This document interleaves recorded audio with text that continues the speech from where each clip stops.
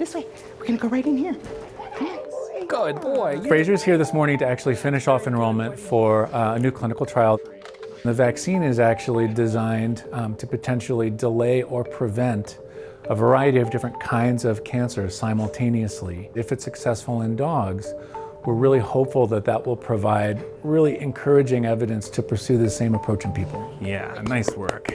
The kinds of cancer that dogs and humans get are very similar. The kinds of cancer that they get occur in the same environment that humans get cancer in, so we breathe the same air, our lawns are sprayed with the same chemicals. Dogs are the perfect intermediate model in this particular situation. Today he's going to get his first vaccine. Right. I lost my dad when I was 15 years old to lung cancer. 7 years ago, I was diagnosed with breast cancer. Then my 5-year-old lab was diagnosed with lymphoma. She passed away 9 months afterwards. Our dogs are our best friends, and they love us unconditionally.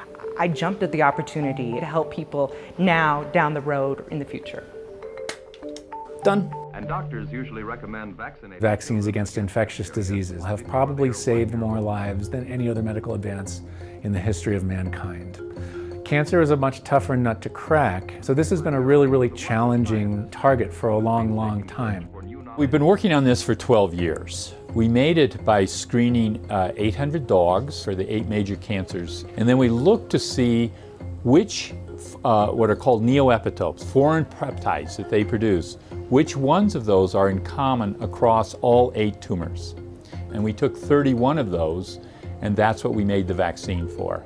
The dog's immune system will be pre-prepared to see a tumor and kill it. Most people in the cancer community will still say that this is impossible because every tumor is personal. They may be right, but I think everybody that we've talked to in the community said there's a possibility it might work. And our rationale is that if there's a possibility it might work and the impact would be so big, it's worth taking that chance.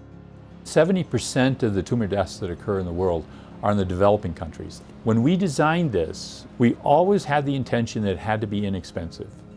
I am a double cancer survivor. Those two experiences have certainly really hammered home on a personal level the fact that this line of research can be very important not only for our pets but for us as well.